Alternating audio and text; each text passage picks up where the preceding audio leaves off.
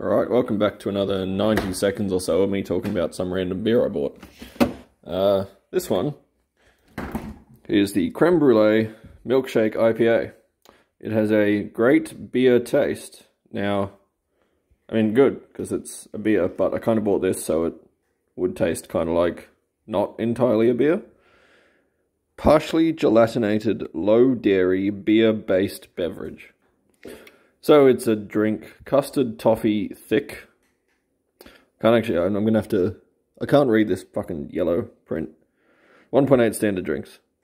It's unconventional, low bitterness, rich mouthfeel, protein-rich grains. Everyone loves a good proteiny mouthfeel, don't they? New World hops, as opposed to the old fucking world, I don't know. Vanilla, milk, sugar, creaminess, sweet finish. Cool, let's give this a try. Gonna come over here. We'll crack it open. Last video I did was not a graceful pour at all, so we're just going to do a quick time lapse. And as you can see, that's just fucking fantastic, isn't it? Alright, kind of an orangey colour. Definitely looks thick, just looking at it. First one I've had in a while that wasn't a stout, so let's give this a try. It definitely smells sweet. Like, yeah, we'll see.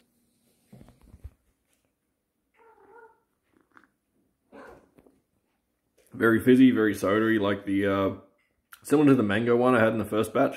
Not much of a mango taste, but don't really expect it to have one.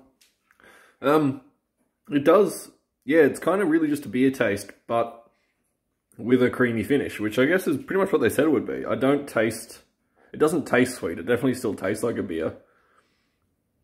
But, yeah, they've definitely delivered on mouthfeel, which is interesting, because I really didn't think you could get a mouthfeel out of a beer. But, yeah, not bad. Wouldn't mind drinking more of these. Not sure I'd order it again, but just because it's not really different enough. Yeah. Drink some more of it.